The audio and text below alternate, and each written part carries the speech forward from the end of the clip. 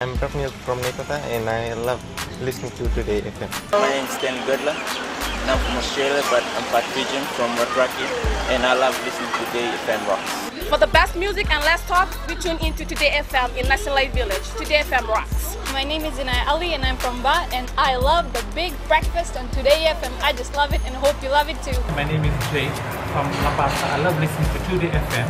Today FM rocks. My name is Naushin and I'm from Sambeto, and I love Today FM. Today FM rocks. Today's hit music on Today FM.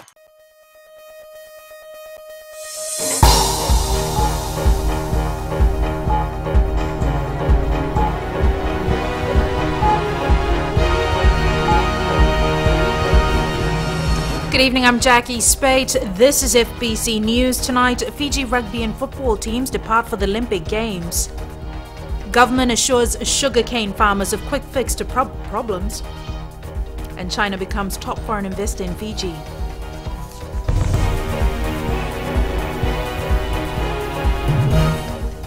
The Fiji Sevens rugby team and the national under-23 football teams departed this morning bound for the Rio Olympics in Brazil. As Vashnil Prasad reports, it will be a totally different ball game for the coaches of the two sports. The final goodbyes and emotions ran high as the two of the biggest contingents of the Rio Games left today. Rugby Sevens coach Ben Ryan says he is under immense pressure to deliver in Rio. The biggest task of all, although getting the boys off long loaves and sugar was a pretty tough task, but yeah, it is. So look, we'll give it our best shot. We haven't left any stone unturned in preparation. We're working really hard. It will get me where it gets me, and I know whether we win, lose or draw, I can hand on heart say that I've given everything for this, and I think the boys have as well. So this is about, like I've said before, this is sharpening the blade now and making sure that we don't get distracted and we stay on target. But it's totally different ball game for the Fiji football under-23 coach Frank Farina. He says winning a single game is not even in their minds right now. If we're realistic, Fiji are minnows in world football when you talk about the level that we'll be playing at, and the opponents will be playing, South Korea, Mexico, Germany. So there's no real pressure on the boys, they've just got to give 100%.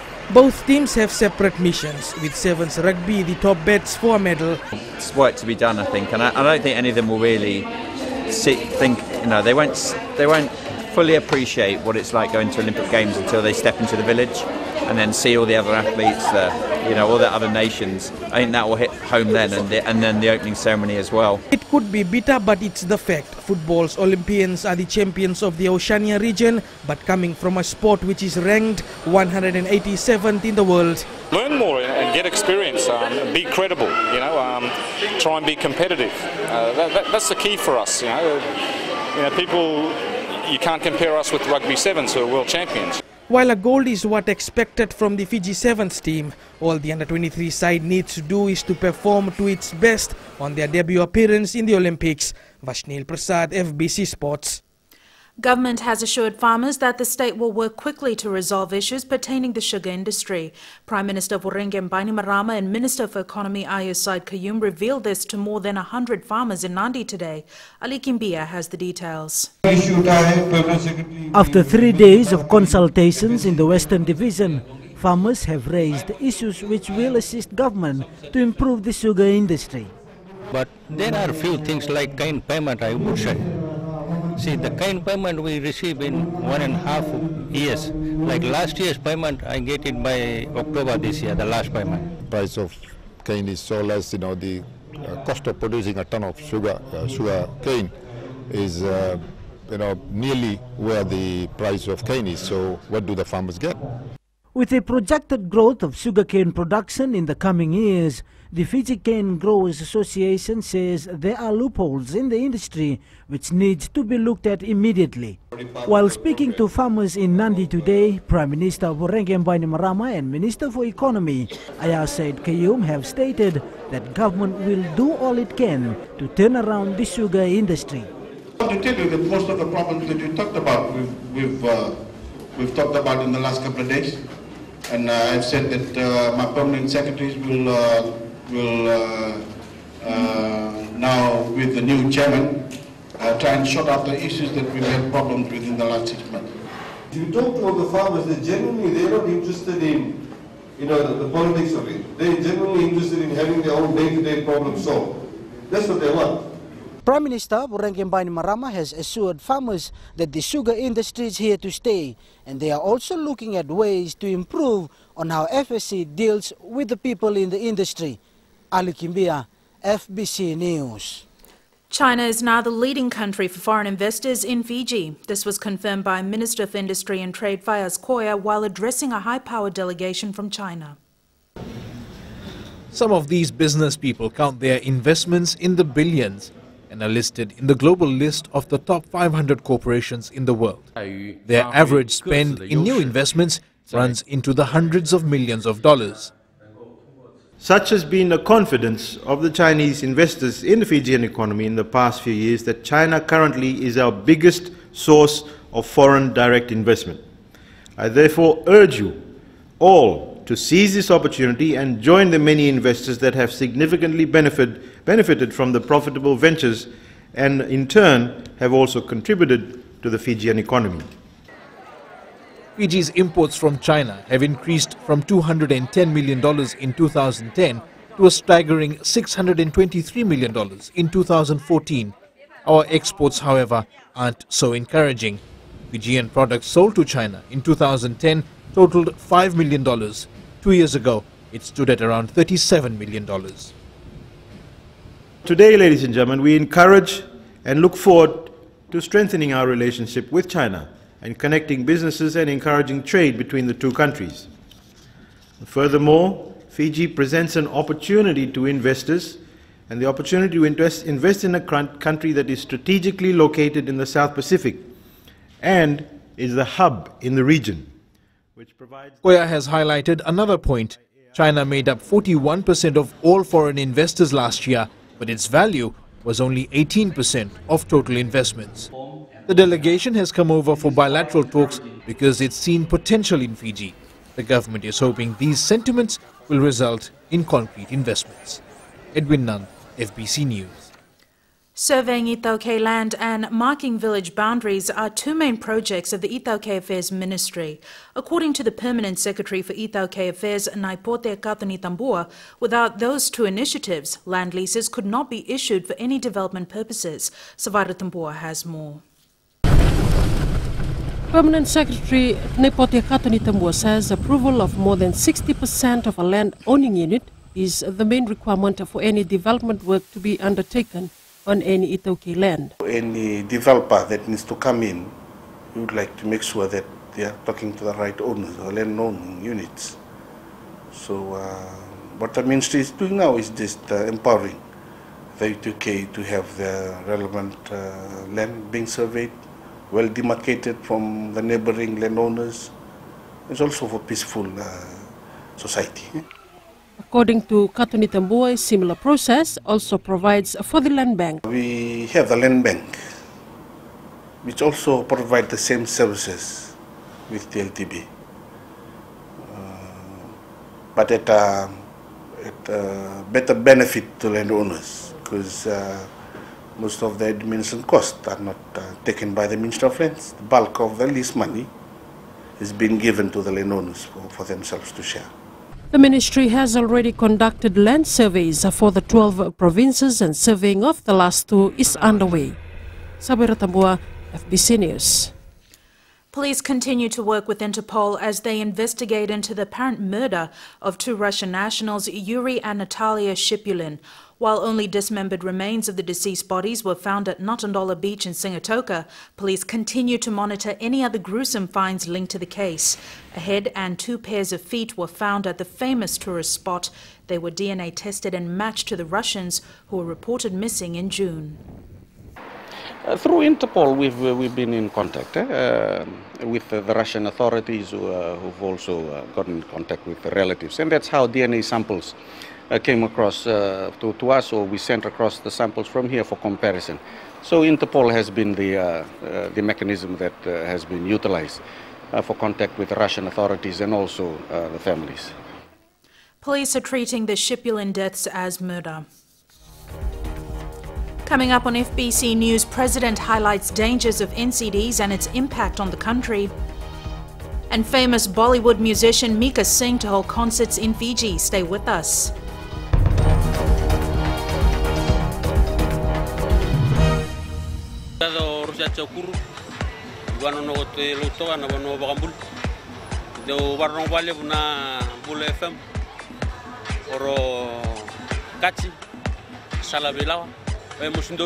Total tena bale buna bingora buna Bula FM baltendo totoga bauti na lenru dotara so na bisere so me bauti na tu na binga lili ena lo muni burobo ni Bula oyo na rango Luisa Marau o maramani komo o baka stolchingo na Suba Handicraft Center ondo warorongo na Bula FM number 2 na seri Bula FM number 2 na seri.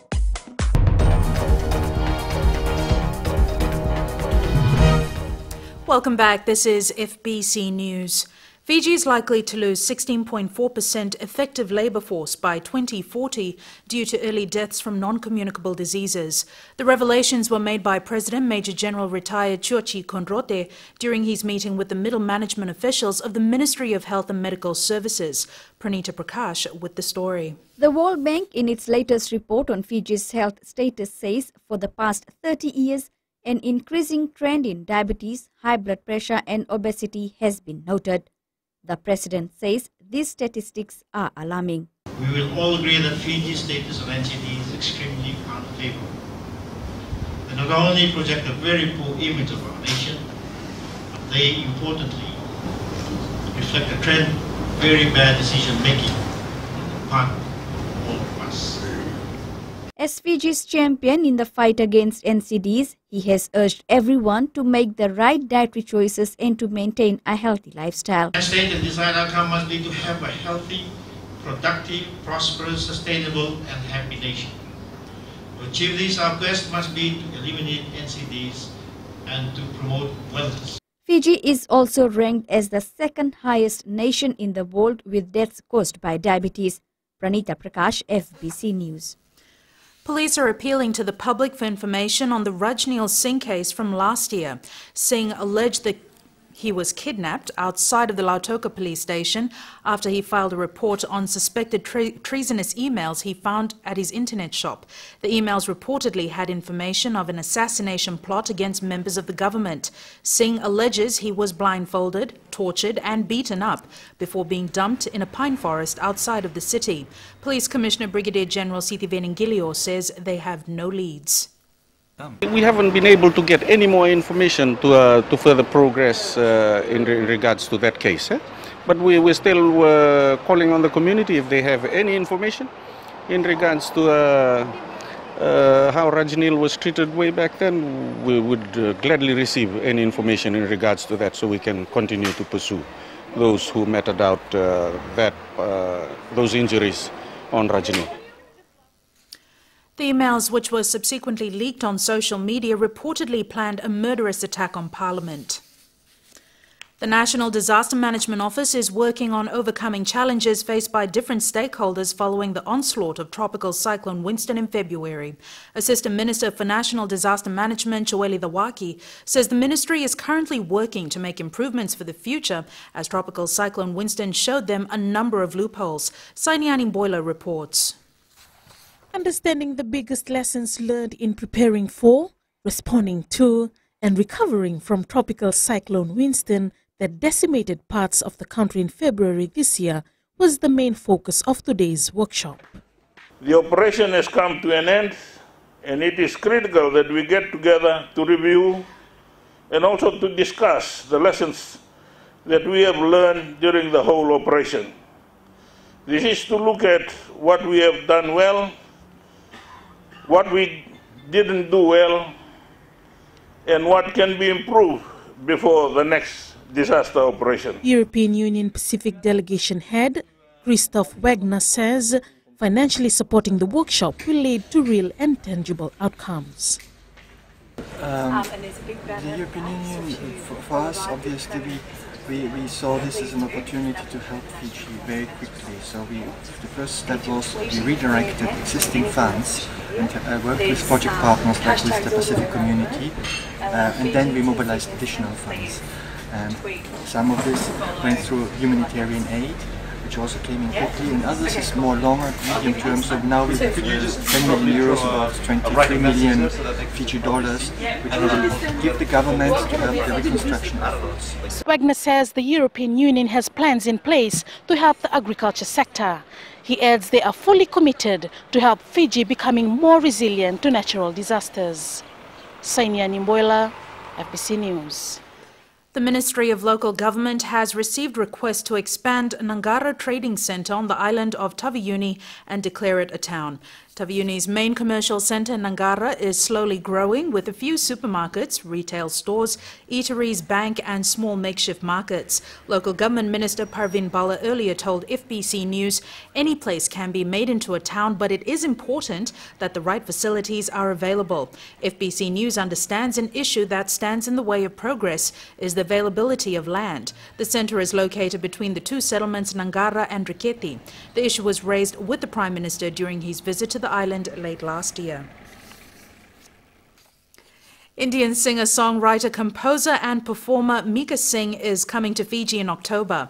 Singh is currently one of the top entertainers in Bollywood and also appears in comedy shows. Some of his hits include Dika Chika from the movie Ready, Tu Mera Hero from Desi Boys and Char Sao Chalis Vault from the latest movie Sultan. FBC radio programs manager Shami Lochan Lal says the Mirchi FM Mika Singh show will be a hit among all groups.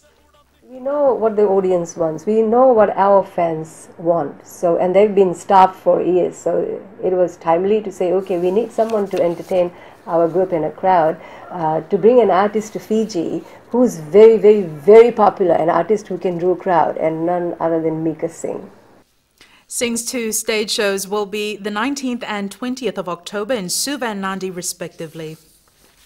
Sports is up next. Here's Jamie with all the very latest. Raka Jackie, and good evening. Coming up in sports, fans turn out in numbers to send off Fiji Sevens team.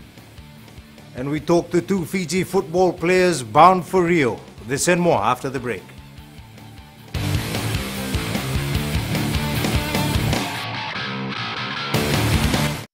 Bula, I'm Dori from Nasinu Market. My choice is simple, Gold FM. Only the classic hits. My name is Yvonne. I'm from Nandi. I love Gold FM, only the classic hits. Sayandra, my name is Sunny. Only the Gold FM at Golden Point Resort, Raki Raki. Hi, I'm Anna of Nasinu. When it comes to a radio, my choice is always Gold FM, only the classic hits. My name is Anna and I'm from Nandi. I love listening to Gold FM, only the classic hits. Gold FM, only the classic hits.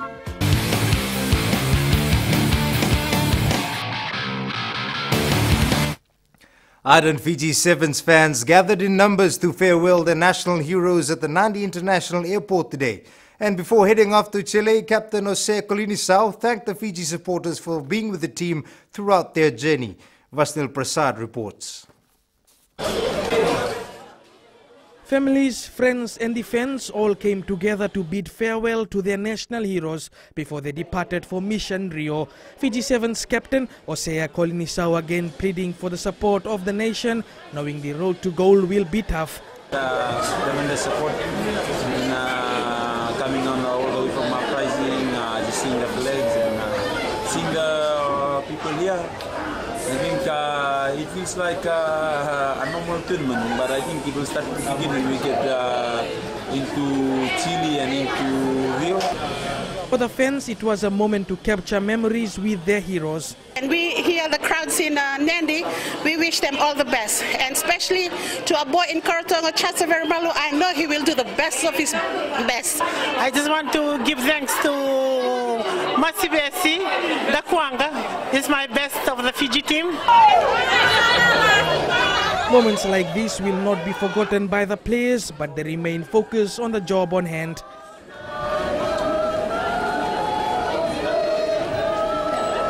I think we've been working 6 weeks of hard training. Now it's time to taper down and just try and get everybody fresh on our way to Rio. The Fiji Sevens team departed Nandi with high hopes. The fans also present here were excited and are looking forward for the first ever gold medal from Brazil to Fiji. Vasnil Prasad, FBC Sports. Meanwhile, Fiji's Olympic football team also departed Nandi International today and will be the first contingent from Team Fiji to arrive in Brazil. Ready to make their first appearance on the Olympic football scene, FBC Sports caught up with two players on the opposite ends of their playing careers. Vasnil Prasad with the story. The 22-year-old Joseph Turangabedi is now chasing his dream after being recalled in the team. The New Zealand-based player says it was a miracle call after 223 players were dropped from the side last week. When I heard the news that I wasn't in the final squad, Frank was talking to me. He told me there was 13 days left and anything within that period could happen, you know. And he told me keep believing. And the day after, at night, I got the phone call from Ravnesh telling me the good news that they want me back in camp. There is more to achieve for him than making his debut for the national team. Sia, the captain for the Sevens team, said his father said just do our best, you know. That's all Fiji people are asking is for us players to do our best. But it's a different chapter for veteran goalkeeper and vice-captain Simeone Tamanisau. We've mentioned to the players that this is a lifetime opportunity and it won't come back. And for them to savor the moment and given a chance to represent the country in this stage is indeed an honor for any athlete.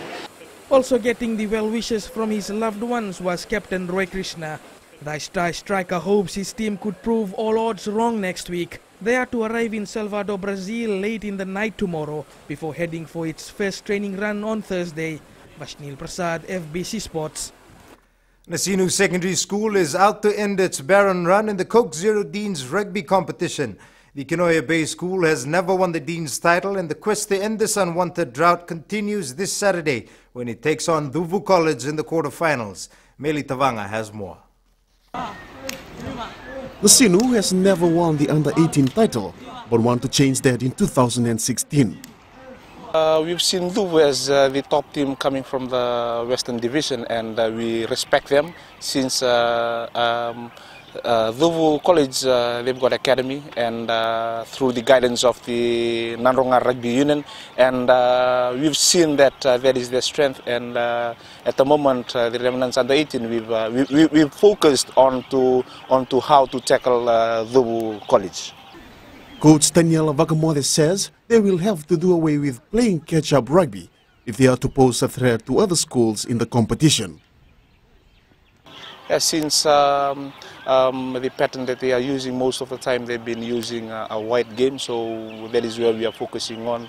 And the other strength that they have is that most of the things they will change it throughout this week, so they can come and compete with Nasinu this week. Nasinu will take on Duvu College at 11 a.m. Saturday at the ANZ Stadium. Although Nasinu was ranked second in the Eastern Division Secondary School Rugby competition, while Duvu College ranked number one in the Western Division, the Kinoya Bay School side believed they would not be deterred. Meli Tavanga, FBC Sports. 40 boxers will take part in the Western Boxing Rumble in Singatoka next Saturday. This is expected to be one of the biggest amateur promotions, with all boxers to walk away with a prize of some sort at the end of the evening. And with a large number of bouts lined up for the event, organizers anticipate a huge turnout from boxing fans. Our first fight, we had registered 69 fighters, and we had more than 1,000 people coming over to watch the fight. And this coming 6th Saturday, I think we'll be having more fighters. But the only thing here is like we will be giving 40 boxers will be taking the ring because we need only 20 fights. The event will be held next Saturday at Duvu Top. That's it from Sports Tonight. Business is up next with Jackie.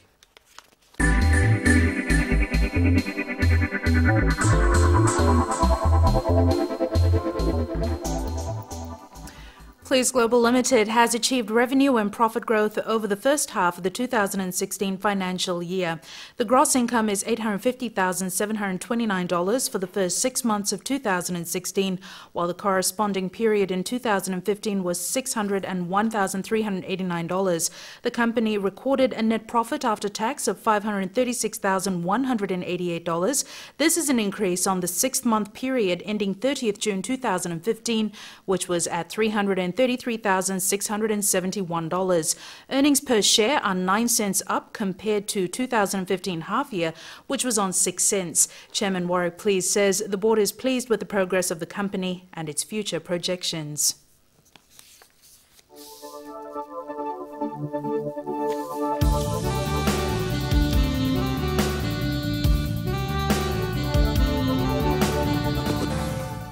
The weather was mostly settled across the nation. The east had early morning showers which gradually cleared to a fine day. Temperatures were pretty much the same in most centres. Barb recorded the warmest spot at 33 degrees, while Suva and Sabu Sabu were the coolest at 28. The rest altered in the higher 20s. Tomorrow's weather pattern will remain much the same as today, with scattered afternoon showers later in the day or overnight. And looking further ahead to Thursday, the sunny order is expected to continue with brief shower intervals. At sea, east to southeast winds galing up to 20 knots, moderate to rough seas. Recapping the main stories for tonight, the Fiji Rugby Sevens and football teams have departed the country for the Olympic Games. Government has assured sugarcane farmers of quick fix to problems. And China becomes top foreign investor in Fiji. For these stories and others, you can tune in daily to our sister radio station Gold FM. On to our poll question for this week, we are asking: can any other sports apart from rugby sevens win an Olympic medal? To answer, visit our FBC website. Send us newsworthy pictures and videos on email citizenseyes@fbc.com.fj or share it with us via Facebook page FBC News. And if you're on Twitter, follow and tweet us your news tips at FBC_news or simply hashtag FBC News. You've been watching FBC News. I'm Jackie Spate. Good night.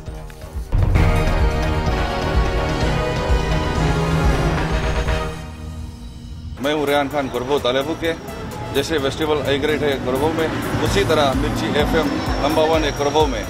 Elin लटका में मिर्ची FM को lock कर दिया जाए। मिर्ची FM, it's hot. हम नकाशी से साइमान है, हमारा फेस्टिवल जैसे नंबर 1 है वैसे मिर्ची FM नंबर 1 है। My name is Dinesh.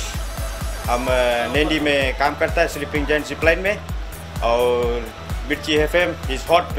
I like it. Mirchi FM, it's hot.